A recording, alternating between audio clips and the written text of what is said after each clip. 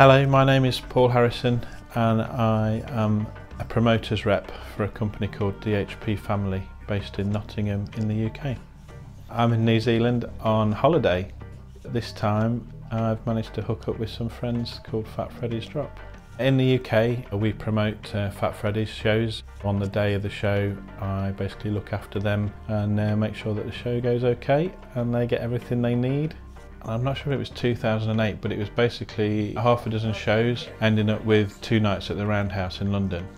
And to be brutally honest, I hadn't heard of Fat Freddy's Drop before then, so I had to go and look it up and still was not quite sure what to expect.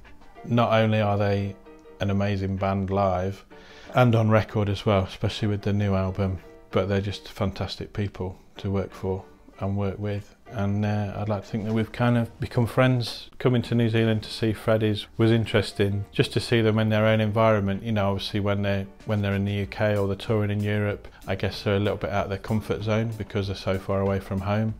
But seeing them in their own backyard has been a great experience. So well, the guys went diving for paua, so I went round for a barbecue. And there's a technique to get them off and to actually be able to cook them.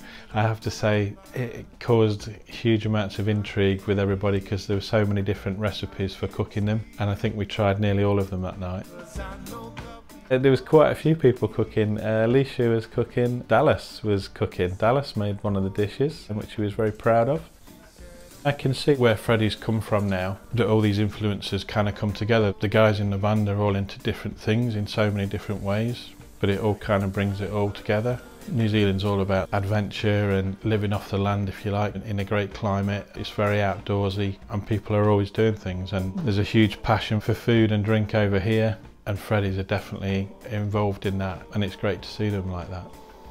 Back in the UK, I've just done tours with the Lumineers and Nick Cave, and we worked with Ed Sheeran and Passenger. We had a huge announcement. Freddys are coming back over to the UK. It will be their biggest ever UK show, so they're going to be playing at Alexandra Palace, or Ali Pali as it seems to be known, which would be amazing. I think the capacity is sort of up to 10,000. You'll get people travelling from all around the UK to come and see them, and it's a total cross-section of fans really. The live shows have always been good.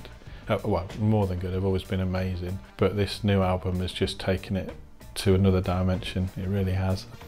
Working with the likes of Freddys proves that, you know, that it's not really work.